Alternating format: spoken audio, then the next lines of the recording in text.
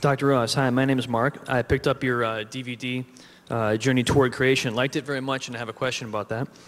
You mentioned the Boomerang project that investigated the rate of expansion of the universe, and you bring up mass density and space energy density as two different things that account for the initial push and the initial expansion.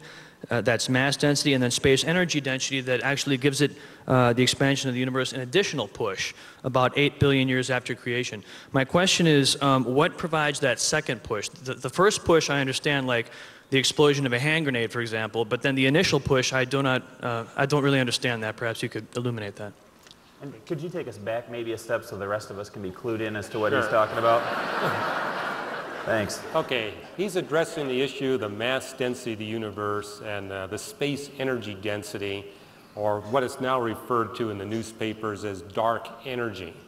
And I'll be talking about that in my lecture tomorrow morning. And the reason why we're going to spend some time on it is that's where we find the greatest evidence scientifically for supernatural design.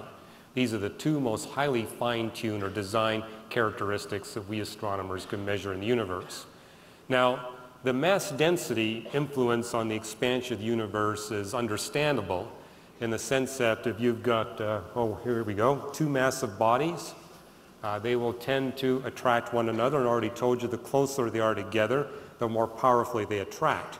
So when the universe is young and therefore small, gravity will be powerful in its capacity to slow down the expansion of the universe.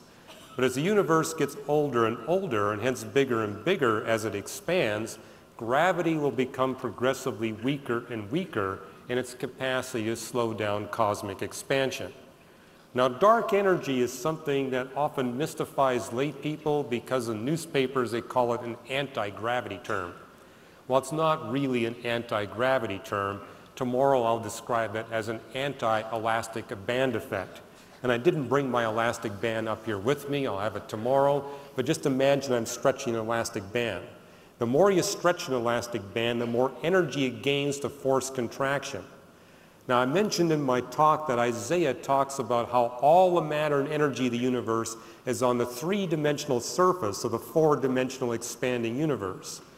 And scientists have now discovered that the very surface of the universe acts like an anti-elastic band, such that the more you stretch that surface, the more energy it gains to force even more rapid expansion.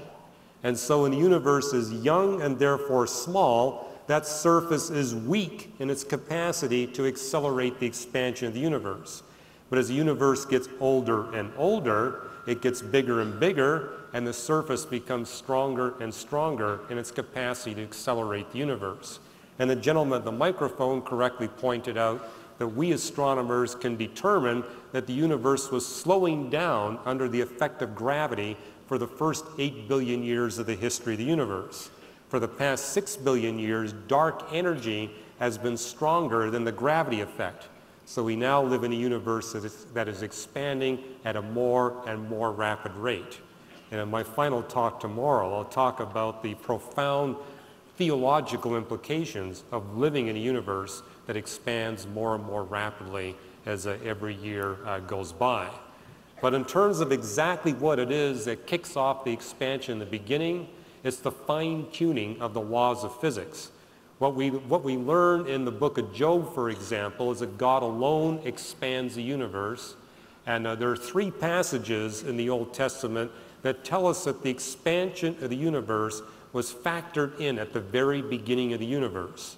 So from a biblical perspective, God builds into the physics of the universe itself the properties that guarantee ongoing continual expansion from the creation event forward.